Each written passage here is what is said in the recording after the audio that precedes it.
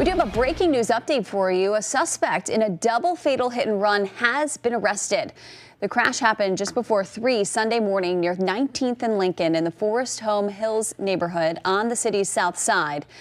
Police say they recovered the vehicle involved, seen here last night near 5th and Arthur, about a mile from the crash scene. They also arrested a 33-year-old in connection with the hit and run.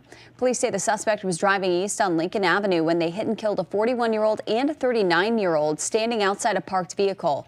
Charges are pending this morning.